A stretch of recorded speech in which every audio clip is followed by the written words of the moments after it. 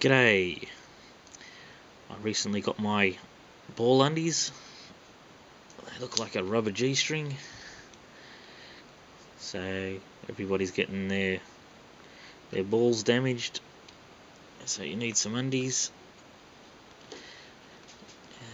Not too expensive, and you can move them around from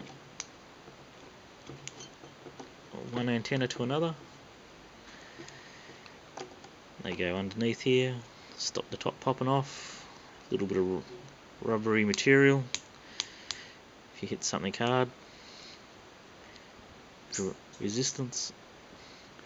No real weight to them. So they even have like a little 5.8 number on them, but don't think you worry about that.